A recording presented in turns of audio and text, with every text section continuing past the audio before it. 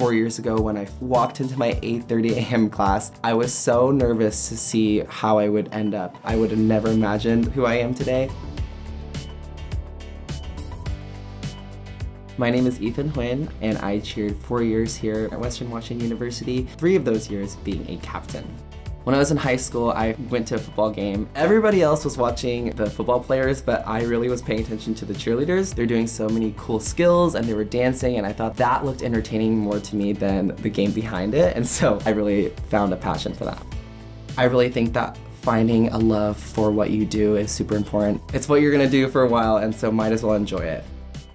Ethan's got a great sense of humor, and he works really hard at a lot of different kinds of things, and he's able to excel because of that work ethic.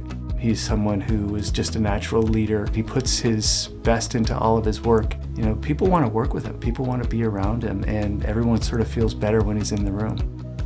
Cheerleading is one of those sports that people don't necessarily understand and is its own sport. So we wanted to pursue a more competitive approach to our team. One of the competitions that we found for the national championships was in Anaheim. So we went this past February. We competed in the game day division, and we actually took home the national championship. That was a really big honor and really cool to experience with this team. One of my favorite memories of Ethan was talking with him about what he was going to do after he graduated. He had 2 very special opportunities, both very prestigious opportunities, and he was agonizing over the choice. I saw myself working for a company that I could combine my passion of marketing and cheerleading for, and so I'm actually moving to Memphis, Tennessee, working as a content marketing specialist for Varsity Spirit, representing 3 brands.